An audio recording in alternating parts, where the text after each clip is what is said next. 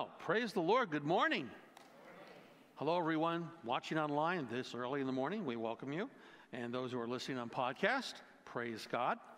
So what was Pastor Jim mentioning about the clock? Why do we always get blamed for the clock? I don't understand that. There was this father, he has a little son, and they were very little. They were leaving church one Sunday, and the pastor just, how can you say this, didn't know when to stop, you know? So father's not happy. And they're leaving church, you know, the little kid says to his father, Daddy, well, yes, dear, the pastor said something I didn't understand. What was that? The word in conclusion. What does that mean? Father stopped, looked at his watch. It means nothing. Nothing whatsoever, son. Why do we get blamed? I don't understand. Well, I have the privilege today of bringing the third topic in our Creed series. We've been examining the Apostles' Creed, and we've been basing it primarily here on Pastor Walt's book. If you have not purchased this already, I highly, highly recommend you do that.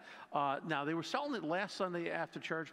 This Sunday, they're not. But when you get a chance, if you don't own one, you really want to own one. This is a really quality book that he wrote, especially now since he's gone home to be with the Lord. It's something, you know, you want to own. I have an autographed copy. You can't have mine. But anyway, it's really, really good what he put together. I'm glad he did this. I remember Pastor Walt had said, I don't know how often he said this. He said once, his calling to the body of Christ was to teach the church how to be church. And he certainly had an anointing to do that. So a lot of those thoughts are in this book and really definitely recommended here. So our first sermon topic we had, and when the Creed began on October 2nd, Pastor James Wheeler did a great job on an introduction and foundational comments on the Creed. So I won't repeat that. If you didn't hear that, please listen to the podcast on our church website. Worth listening to. You know, so much can be said about the Apostles' Creed. It has been such an important confession of what we believe from Christians for centuries. So to add my 2 cents, the body of Christ could say and has said over the years, if you don't believe this, you're not a Christian. How about that? A lot of these creeds started in the very early years of the church because of so much wrong teaching that was out there. You know, the early fathers had to say, wait a minute, what do we believe? And through a lot of painstaking discussions and meetings, and some of these people at those meetings were second or third generation disciples of Peter and John, so they had really access to information we don't have today. They came up with these things, and there's more than one of them, and the one we're using is a very common one, and we need to know what we believe. Even more important, why do I believe what we believe? And the sermon's kind of like around the why we should believe this and why we would make such a statement like that. I remember I heard Anthony Aquilino one time at our church. He had served here as an elder and pastor in former years. Today he teaches at our Bible school. And he had said something once I never forgot and I've always kept with me. I heard him make a statement one time that regarding the creed, the Apostles' Creed, it's not as much what he believes, it's beyond what he believes, it's what he's willing to die for. And that is a good understanding of what a creed is. This is what I'm willing to die for. It is how do you whittle this down to the basics of if you're not believing this, you're not a Christian, and am I willing to die for this? And the answer is yes. And if you notice, not a lot is written in there. A lot of things Christians would teach and believe, which are valid. Nothing about spiritual gifts or tongues, which I strongly believe in. I'm not willing to die for that. You follow? What am I willing to die for? The elements of what this is to be a believer. So this becomes very, very important to us. So the part of the creed that I'd like to share on today is the lines, who was conceived by the Holy Ghost, born of the Virgin Mary. So let's pray here. Father God, we just ask Holy Spirit today to bring light to us. That, Father God, you would illuminate the thoughts of our heart, Father. That, Lord God, we would leave here greater than when we have come in greater belief and firm foundation of who Christ is. and why he is our life. And we thank you for this, Father, for more light to come into us, that we would have even greater conviction. We thank you for this today in Jesus' name. Amen. Amen. So, who was conceived by the Holy Ghost, born of the Virgin Mary. These lines actually stand as truths by themselves, yet they're tied together. And they're also essential beliefs that verify the verse that comes before this, that I believe in Jesus. And that's the Messiah. So there are foundation verses to support that great statement, I believe in Jesus. He's my Savior. There's gospel accounts of Jesus' birth, one in Matthew, one in Luke. Matthew written to the Jewish audience, Luke to the Gentile Greek audience. So I guess you might say this is almost a Christmas message today in October. Why not? Every day is Christmas, right? And every day we live in the joy of the Messiah that's coming toward the world. For the believer, he lives in me daily. So it's great. So for those of you who like to keep your Christmas decorations up all year long, go ahead and do it. Who cares? It's all good. But here we have an important foundation from Isaiah chapter 7 here in verse 14. We have an amazing prophetic verse. Therefore, the Lord himself will give you a sign. Behold. Now, this is interesting. Lord here refers to Jehovah God, who is Jesus. This is amazing. Well, he's talking about himself. Therefore, the Lord himself will give you a sign. Behold, the virgin will conceive and give birth to a son, and she will name him Emmanuel. Wow. The himself part is neat, because the himself is that's me coming. He's literally telling you. And she shall name him Emmanuel. Now, Emmanuel is not literally the baby's name. The angel tells Mary it's Jesus. But Emmanuel simply means in Hebrew, God with us. So it's a statement of who Jesus is. God is with you. This is what you look at when you see this child. God is with you. Here it says the Lord himself. He's with you now, himself. And he is, of course, the second person of the Godhead, Jehovah God, the personal aspect of the Godhead. And he now takes on a body and physical form and is among his people. That's amazing. So here we have Mary, who was engaged to Joseph to be married. In both Gospels, it shows that they are of the house of David. So that means we got a royal birth that's taking place here. It's heavy stuff. And of course, the angel visits Joseph and tells him that Mary is already with child. And from the NIV translation in Matthew chapter 1, verse 20, it says, what is conceived in her is from the Holy Spirit. That's a heavy. Of the Holy Spirit. Many wonderful things here could be said about Mary. Of course, that's not a Hebrew name. Her name was more than likely Miriam. And you have to remember, when we read all this about Jesus' birth, we have to remember this all takes place before Jesus rises from the dead. That means these are Old Testament times, not New Testament yet. These are literally prophetic Old Testament times. So Mary then is an Old Testament hero. We need to see her like that. She's a picture of a submitted humility to the will of God. She's a picture of purity, faith, a picture of what the best of an Old Testament Jew could be. And a lot of people want to know, gee, how old was Mary when Jesus was born? We really don't know. But it's most likely believed she was less than 14 years old or younger than 14. That's a pretty much assumed correct age, prior to the age of 14. So why a virgin birth here? That's the big question for us. And you have a fill in the blank there, which is nice. Take away with you. Fill in the blank here, number 1, is showing us here that mankind was trapped in the condition of spiritual death towards God due to Adam's sin. Very, very serious. This is the condition of mankind after Adam's sin. Scripture tells us Eve was deceived. Adam knew exactly what he was doing, and he sells out in a sin of high treason the entire creation to the evil one to grab it. So God has a problem here. No problem for God. God has to get his man back. So man needed to be redeemed, to be bought back. He's in hock. He needs to be bought back. So the Bible is a massive love story of the plan of redemption. of how God gets his man back. And we say man, we're talking about men and women. We're talking about men in the generic. We're talking about men and women. God wants his man back because he loves his man. He was going to go to extreme lengths to get his man back. So man here, he is helpless to do this for himself. God had to make the first move to do this. So for God to do this in a way that he had to satisfy the eternal needs of justice and not take advantage of Satan because he's God. So Satan is a creation not in God's class. So God had to devise a plan here, which you already knew.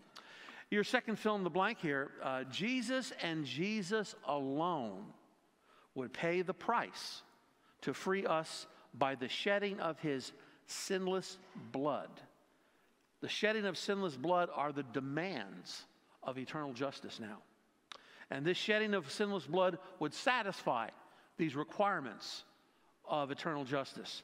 And then we could put our faith in him, in his eternal work, and find newness of life and be born again to be with the Father for eternity. It's like when we send our armies to war and they win the war, they fight for us.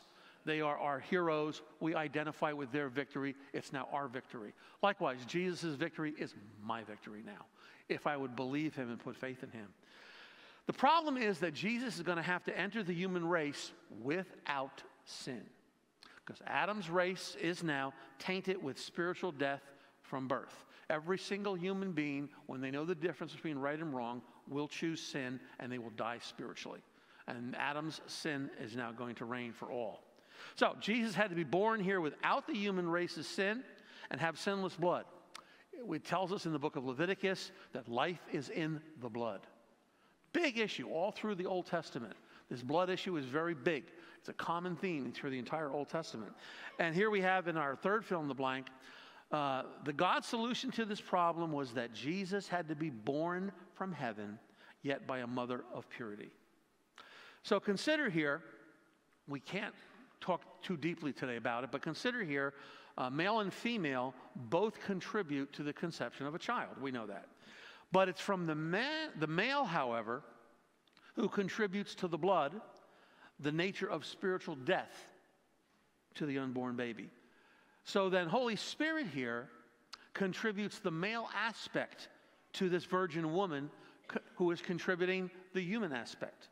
Then what we have here, in your fill in the blank number 4, Jesus being born as all God and all man in one individual. That's real important. The only one in human history who had sinless blood that could redeem us from our nature of sin. Paul calls him the second Adam, I think in the book of Romans. The first Adam blew it, the second Adam did not. He got it right. So the need here is for someone who could be all God and all man. This is a revelation from God all through the Old Testament in earlier times. Even pagan civilizations had a craving for this. When you look at Greek and Roman mythology, their gods were godmen, if you noticed. They were men, but yet they were gods. That's the same concept, this craving in mankind, who would be all God, all man. But the reality is, it is Jesus. In fact, we have this amazing prophetic statement here from the book of Job. And I really have to pause for a second because so many misunderstood Job. Job is not a book about how to suffer. That is not what this book is about. Job is a poetry book. It's one of the poetry books of the Old Testament. And you don't read poetry like you read a narrative. Book of Numbers, Exodus, they're narratives. This is poetry. You have to read poetry very different. And it's like a play, like you're reading a play. It's a real true event. But here in the book of Job, it's a very old book. And it probably chronologically fits around Genesis chapter 12. It's pre-Abraham. So Job is a person that does not know a personal God. All he knows is the almightiness of God. He doesn't understand what's happening to him, and he's suffering outrageously greatly. So here we have, he's trying to figure this out and understand what's happening to him, because he knows nothing. And in Job chapter 9, verse 32 and 33, now we have a real important theme of what this book is really about. He's regarding Almighty God, he says, "For he is not a man as I am, that I may answer him, that we may go to court together. In other words, equality and fairness. There is no umpire between us who may lay his hands on both of us. That is, understand both sides at the same time. Will somebody help me? What do I do? Job is a picture of suffering humanity, of what they look like in the spirit realm without Christ. His life is a picture, an allegory of spiritual death. And of course, if you read Job carefully, boy, this guy physically suffers. It is outrageous. That's humanity suffering in the spirit realm with no hope. And, he's like crying out here spiritually, who will help me? Who can understand my dreadful condition? Well, the Apostle Paul gives us an answer to this, because that scripture in Job connects directly to 1 Timothy chapter 2, verse 5, where Paul reveals to us, there is one God and one mediator, also between God and mankind, the man, Christ Jesus. Jesus is now this umpire that Job was crying out for, that humanity was crying out for prior to Christ's coming, who can satisfy both sides with equality. This child now being born of the virgin, having the sinless blood, can be that substitute for the man that can touch both deity and humanity in one individual. Be that umpire, the mediator that Job craved for thousands of years earlier. I just said a lot. That's a lot of heavy stuff. If you want a further explanation on a lot of this, here in Pastor Walt's book here, in chapter 3, he goes in a lot more detail, especially on the blood issue, giving a lot more understanding about that, of why a virgin birth, why blood is so important. So a virgin birth here is by Holy Spirit. So we see here that Jesus has no earthly father. He has no tie to man's sin, to Adam's sin. That's inherited through the father's line. He is now the sinless, unblemished lamb for the final sacrifice. In 2 Corinthians chapter 5 here, verse 21, it tells us, for God made Christ, who never sinned, to be the offering for our sin, so that we could be made right with God through Christ. There's nothing greater on the face of this earth to be right with God. Amen. Nothing. Nothing. Today, we live very long lives on the earth, but yet many years ago, a lot of people never saw 40. Very common. Never saw 40. It was very, very common of yesteryear. So they were very conscious, let's say, of their mortality. And